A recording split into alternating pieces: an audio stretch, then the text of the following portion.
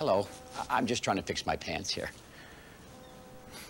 No, I think this patch is too small. You know, last week, this hole was tiny. It was no bigger than a periwinkle's pinky. And then I crawled under my desk looking for my pencil, and it got bigger. And then I put my pants in the washing machine, and it got bigger.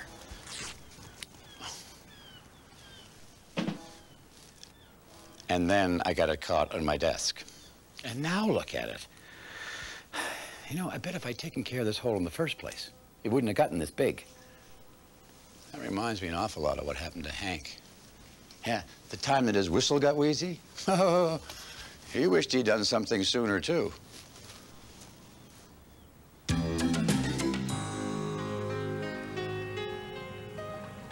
It was the day of the big Harbour tugboat races, and Hank was so excited he couldn't sleep. The other tugs were all still snoring away, huddled together against the cold, wet morning. There's no use sitting around here waiting for everyone else to wake up, Hank said to himself. I may as well practice. Let's see how fast I can get to Bedford Buoy. Then, very softly, because he didn't want to wake everyone up, he whispered, on your mark, get set, go. And off he raced. Hank was thrilled at how fast he was going. But Bedford Buoy wasn't. Bedford had been sleeping soundly. Then, next thing he knew, there was Hank hurtling toward him full speed ahead. Hi, Bedford, said Hank, stopping just in front of him. How are you this morning? Well, better than you by the sound of it, replied Bedford, who noticed that Hank was making some pretty strange noises. You're wheezing. Now, Hank wasn't worried. Oh, it's nothing, he replied. Just the rain. Gotta get practicing again. Bedford wanted him to rest a minute until his whistle was better. But before he could say, and they're off, Hank was racing back to the Great Ocean Dock. Well, by this time, the other tugs were just shaking to sleep from their stacks. I wonder where Hank is, Theodore yawned as he peered around the gray harbor morning. And then, suddenly, there was Hank, barreling straight for the dock. Isn't it just like Hank to be up at the crack of dawn practicing? Theodore chuckled to himself. Ready to practice? Theodore didn't like the sound of the noise Hank was making. I think you should get your wheezy whistle checked, he said to his friend. Oh, I'm just excited about the race, said Hank. Well, within minutes, he and the other tugs all racing back to Bedford Buoy. And with all his hard work, Hank did very well. But while the other tugs cheered, Theodore couldn't help but notice that the race had made Hank's whistle even worse.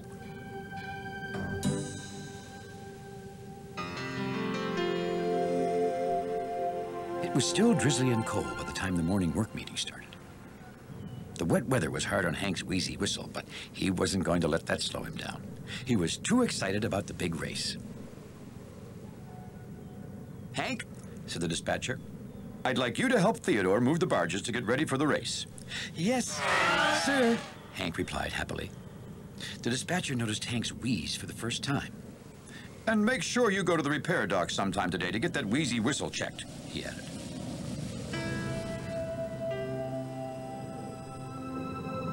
On the way to work, Hank talked non-stop about the race.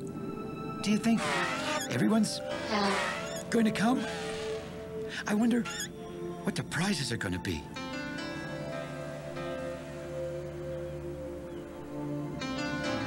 Theodore noticed that Hank wasn't keeping up.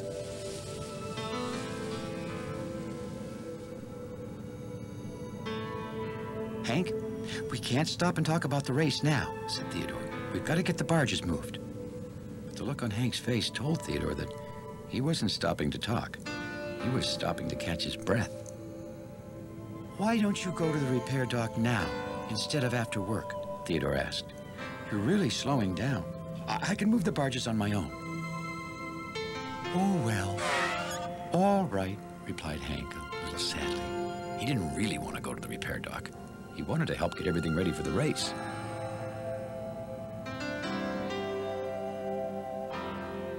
Maybe it was because he had finally slowed down, or maybe it was because the weather was clearing up. But as he got closer to the repair dock, Hank's wheezy whistle began to feel a lot better. There's no more funny noises, thought Hank.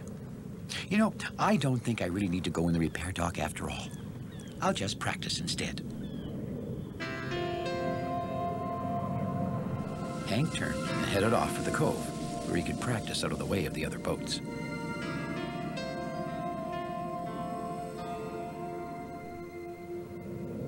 It took Theodore quite a bit longer to move all the barges himself, but he didn't mind. He thought that Hank had sounded awfully wheezy, and Theodore wanted to make sure he was fixed up in time for the race. And it wouldn't be long now before the race began. The barges were all in place. The starting line and the finish lines were set up. And everyone in the harbor was doing their part to get the last-minute decorations up. The sun had even managed to break through the clouds. Kodak blew his whistle to get everyone's attention. Welcome, everyone, to the big harbor tugboat races, The dispatcher declared. Will all tugboats please take their places? The harbor was buzzing with excitement as everyone got in line. But Theodore was beginning to get concerned. Hank should have been back from the repair dock a long time ago, he said to himself. Everyone ready? Asked the dispatcher. Theodore kept searching the harbor for a sign of his friend.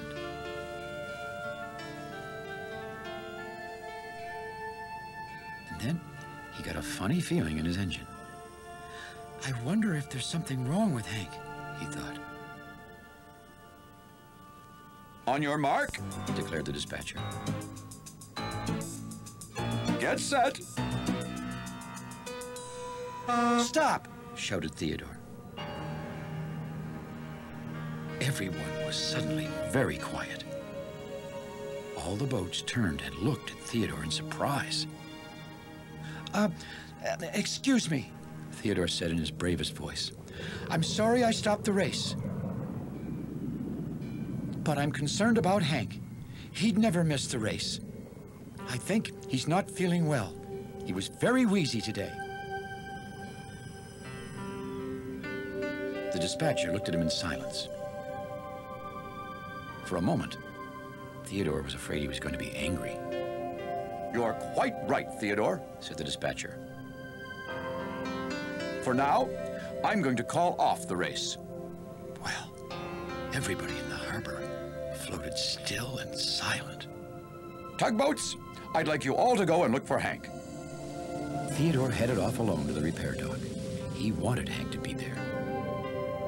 Maybe it's just taking a little longer than we thought to fix him up, he said to himself.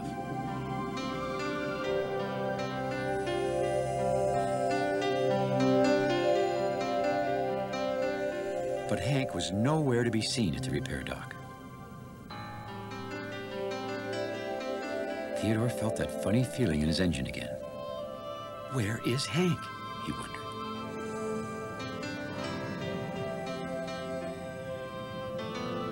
He hadn't gone very far when he heard a familiar sound.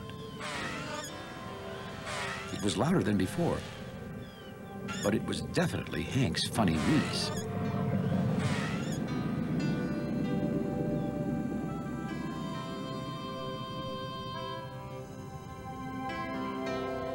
Hank? Theodore! I'm not late for the race, am I? Hank asked. Oh, no, Theodore replied. You've got plenty of time. I just thought I'd go to the repair dock first. Well, I was just thinking of going there myself, said Hank. Great, said Theodore, smiling. Do you mind if I practice my towing on the way?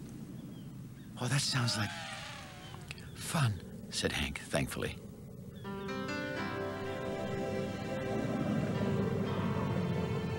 And with Theodore helping him to the repair dock, Hank sailed easily for the first time that day.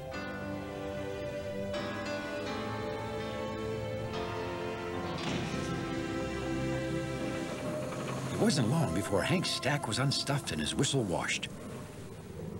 But to Hank, it seemed to take forever. He sure wasn't going to let that happen again.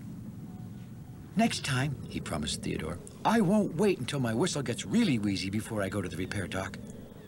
Good idea, said Theodore, who was glad to hear that Hank was going to be more careful.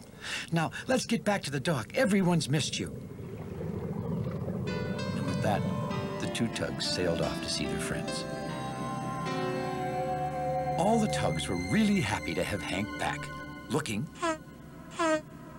and sounding like his old self again. This is a very special occasion, said the dispatcher. So I would like to announce the official reopening of the Big Harbor tugboat races. The tugs all tooted their whistles in excitement, with Hank, of course, tooting the loudest of all. There is one thing, though, The dispatcher went on.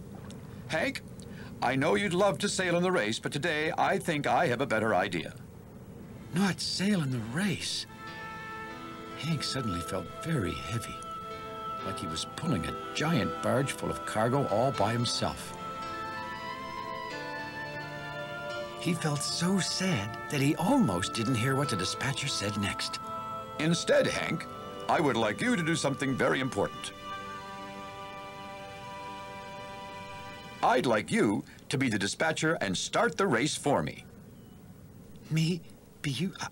I mean, the dispatcher be me? Me be the dispatcher? Gasped Hank.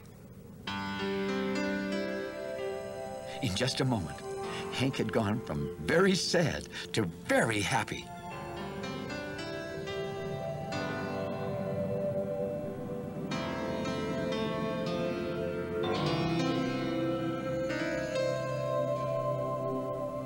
And so on that day, although Hank himself didn't race, his heart certainly did, as he declared in his biggest dispatcher voice, "On your mark, get set."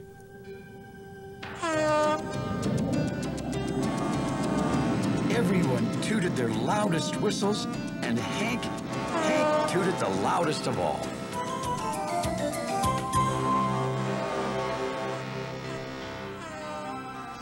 Well, I don't know about Hank, but I'm certainly going to take care of things right away next time. It's like my old granny always said, a stitch in time saves 9. See, there's a bigger patch. Thanks for visiting us all here in the Big Harbor. We'll see you again next time.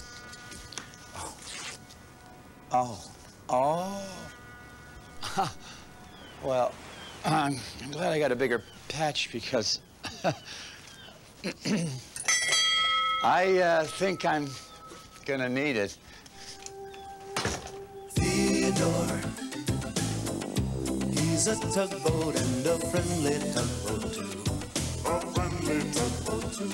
Oh, Theodore likes to do the things that friendly tugboats do. Pushing and a pulling in the great big harbor, in the great big world is so much fun.